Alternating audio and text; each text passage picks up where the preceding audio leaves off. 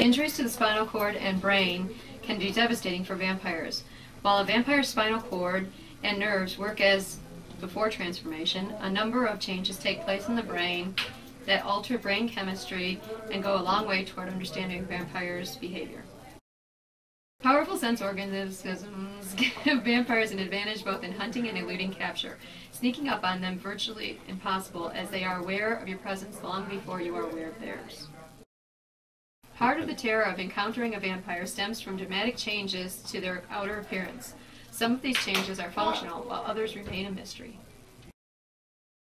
The most profound differences between humans and vampires are found in the circulatory system.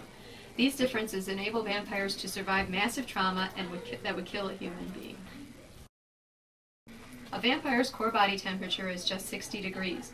This compared to 98 degrees for a human. This marked difference proved to be a great help for modern vampire fighters, as it made vampires easily distinguished from human beings, viewed through heat-sensitive infrared imagery. Note the difference between the vampire and human in the picture at the right. Adaptations in their skeletal and muscular systems give vampires significant advantages over humans.